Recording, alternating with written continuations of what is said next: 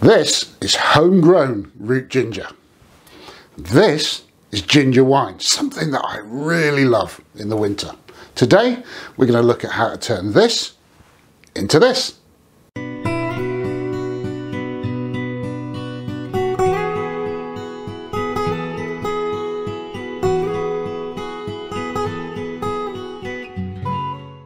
Hello, welcome to English Country Life. Welcome to the kitchen. My name's Hugh, and today I want to fight the winter blues caused by those grey days where it's all a bit drizzly and rainy and cold and damp and horrible. Best way to do that is to make something hot and fiery and sweet and exciting. Ginger wine. We've had a great success this year growing homegrown ginger, and we've got masses of the stuff, which is fabulous, and that gives me an opportunity to make ginger wine. Now, ginger wine is not like a sort of grape wine. It's hot, it's fiery, it's sweet, and it's going to need a few different techniques than ones that we traditionally use for our hedgerow wines, but I promise you it's totally worth it. And this is our spin on ginger wine, so let's show you how we do it.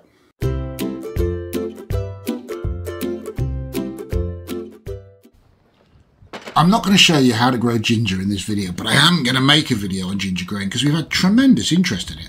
Suffice it to say, it's perfectly possible to grow root ginger in the UK in an unheated greenhouse or a conservatory. What I do want to tell you about today's ginger wine video is I'm going to make a downloadable recipe sheet for everything you see in today's video. I'll put a link down in the description. You can download it from our website so that you know it's safe, and I'll update it when we do a part 2 video on stabilising and back sweetening so that you'll have a full fact sheet for the whole process.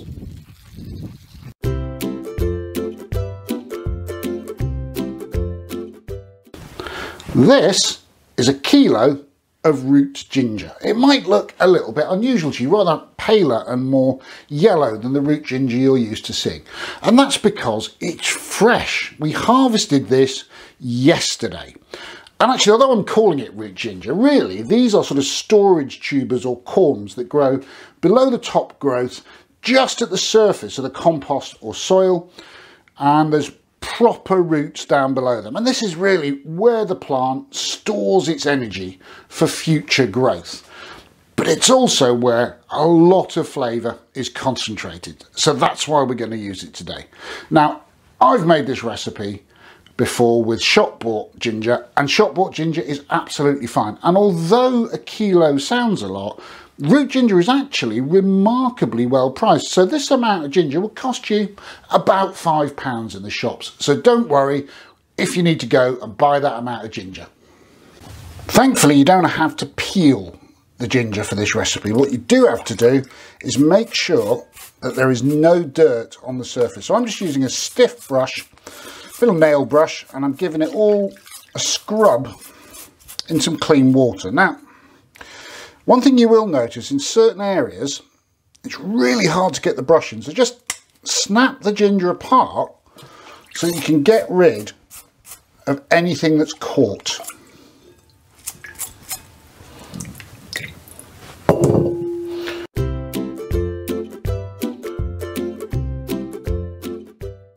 There we are then, that's a kilo of root ginger. Now, in order to get the flavour out of that, we need to boil it up in some water for around about an hour, and for that to work effectively it needs to be in much smaller pieces.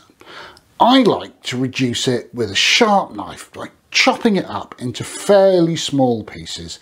I'll then take those pieces and I'll put them into a blender, give them a good whiz in the blender, which I like because it contains all the juices and the liquid from the fresh ginger, and then I'll put all of that, the pulp and pieces and liquid that's given off, into a pan and add the water. If you haven't got any of that, like a blender, you can just grate it. It just takes a while because a kilo of root ginger is quite a lot. With the ginger cut up, we need to blend it. We want to get it down to a sort of grated, fine pulp consistency. The way I found best is to split it into about 4 batches and blend it with some water in the blender, because it's dry fibrous material and it won't tend to sort of fall naturally to the bottom as you blend it. But if you mix it with a bit of water, it does. I find each batch I want to go in once or twice with a wooden spoon, push everything to the bottom, give it another quick blitz, but it works fairly fast and it's a lot easier than grating a kilo of ginger. Although that's fine if that's what you want to do.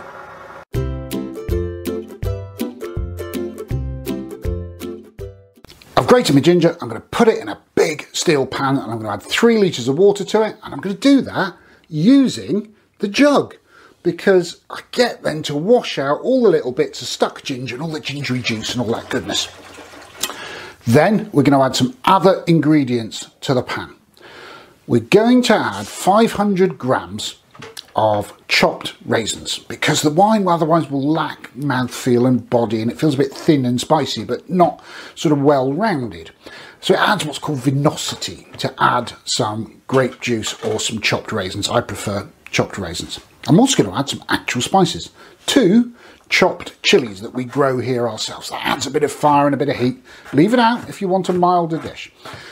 Then we're going to add 4 cardamom pods, 2 sticks of cinnamon, and I'm also going to add the zest and the juice of 4 unwaxed lemons. If you can't get unwaxed lemons, get the wax sort, scrub them under the hot tap with your nail brush before you zest them and juice them to get all that goodness into the wine.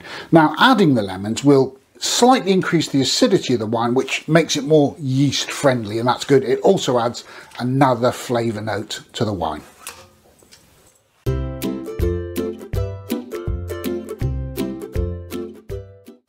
Well, all of our wonderful spicy ingredients are in that pan. And what I'm going to do now, put it on to boil, bring it to a boil, and then put it to a gentle simmer. I'm going to leave it there for an hour simmering. And in that hour, what's going to happen is it's going to infuse the water with all those wonderful flavours that we've added. After an hour, I'm going to take it off the heat and we're going to add 1 1/4 kilos of this. This is Mauritius Muscovado sugar. Now, it doesn't have to be from Mauritius, but do get Muscovado sugar for this recipe. Raw, dark cane sugar. We want the colour. We want that lovely kind of treacly, dark taste that goes so well with the ginger. Once then the liquid's cooled to room temperature, I'm going to add some pectic enzyme. And the pectic enzyme will break up any pectin that's present in the fruit and vegetables. Pectin, wonderful thing, strands of protein, it's what sets your jam. But in wine, it can make the wine cloudy, and we want to break it up for that reason. If we leave it overnight with the pectic enzyme in, that will do the job for us perfectly.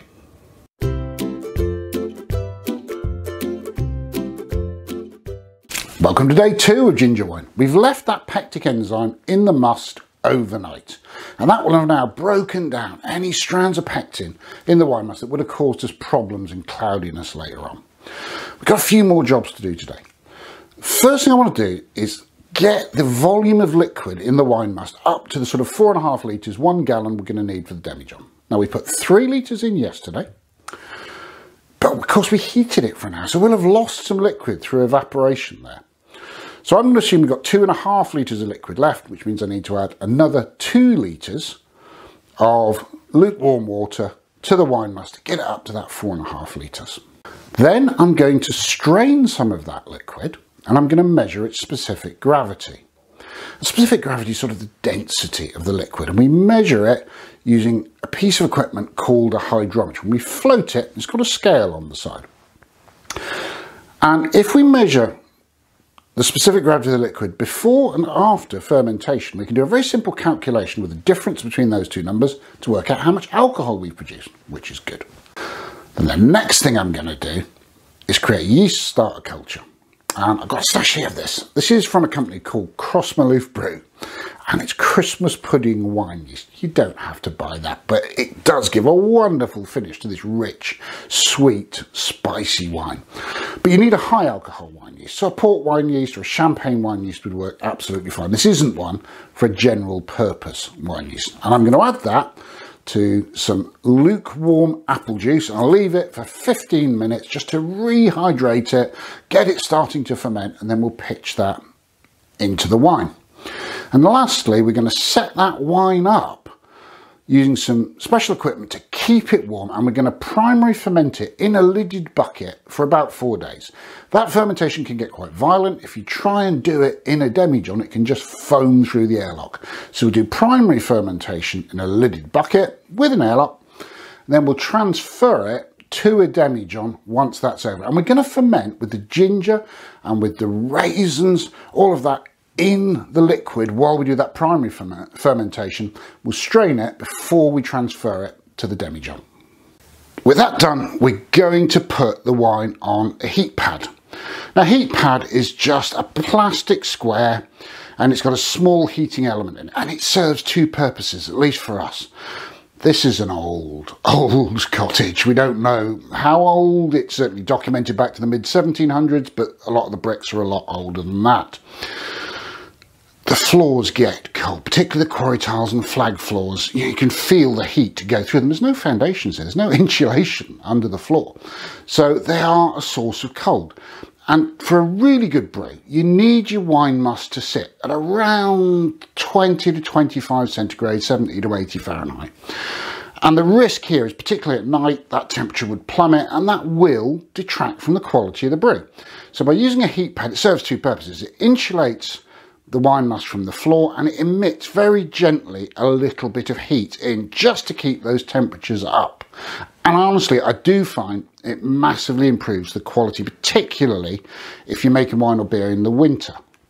Now, as you can tell by looking at them, ours are old, they're scratched. We've had them 20 plus years, but thankfully Fiona doesn't agree with throwing old and ugly things away. Otherwise I wouldn't be making this video for you.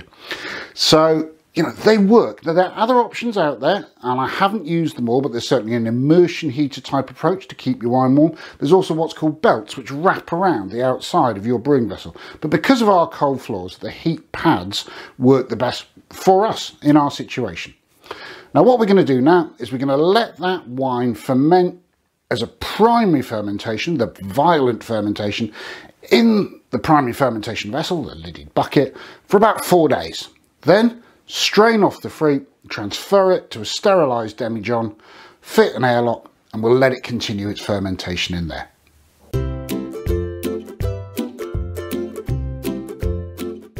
A few days have gone by, and our violent fermentation, our primary fermentation, has now ended. So the big rush of gas and bubbles as the yeast really gets active on all that available sugar is over. I wish you could smell the wine. It smells stunning. It's got a great sort of molasses treacly note from all that muscovado sugar, but the ginger comes through really strongly as well. It's got almost a sort of Caribbean rum vibe going on with it. Smells incredible. Doesn't look great. Let's take a look into the primary fermenter, and what you can see in there is lots and lots of pieces of ginger from where that came from the food processor, the finer stuff. And there's also sort of some dark brown blobs in there. Those are the sort of raisins that we put in to give some vinosity. What we need to do now is get ourselves a clean, sterilised demijohn. In fact, we need two. And we're going to strain off this wine, get rid of all the solids in a two-stage process. The first step is take a clean, sterilised empty demijohn, fit a funnel, and then fit a fine sieve. And we'll strain all the wine through that fine sieve, and that'll get rid of all the big stuff. Once we've done that, we're going to take a second demijohn, refit the funnel, clean sieve, and we'll put some cloth in it. And we'll strain it again through the cloth, and that cloth will catch all the fine pieces of ginger from the chopping of the food processor, catch some of the yeast sediment and anything else that's really small and floating around, and that'll make our wine much easier to clear when we come to the end of the process. Once we've double filtered the wine, what we're going to do, we'll fit an airlock, we'll put it back on the heat pad in the demijohn, and we'll let that carry on till all the bubbling ceases. And that's a good indication that fermentation is finished, but we can check that by using our hydrometer. And once the reading gets to a certain level, you can be confident that all dissolved sugar has turned to alcohol. There it is. It's brown, it's still quite cloudy, but there's no solids in it. We've fitted an airlock. And what we're going to do now is pop that back on the heat pad and let the fermentation complete. And we'll leave it there. It's quite safe. until no more bubbles are rising through that airlock. And after that, we'll test it, make sure the fermentation is complete, test the specific gravity of the wine. Then we'll move on to the next step. And the next step is clear all those solids out of the wine, get it to a nice, even brown, dark brown, sticky, rich wine. Then what we're going to do is stabilise it, which basically stops fermentation restarting, because all this fermentation is going to take all the sugar out of the wine. So instead of being beautifully sweet, it will actually become quite a dry wine.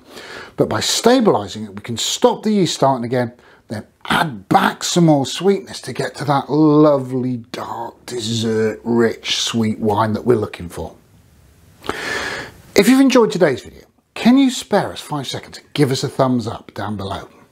We'd love to hear more from you about the kinds of wines and drinks you'd like to see. So please leave us a comment, tell us if this is the kind of stuff you want, or let us know what other wines you would like to see us make, or beers, flavoured spirits, and we'll try and make those videos for you. And if you want to see them and the part 2 of this video and everything else we do on Self-Reliant Living, just tap on subscribe down there and the bell next to it if you aren't already subscribed to the channel. It's completely free, but then you get to hear every time we upload a new video. For today, thanks for watching. Come back and see us soon. Take care.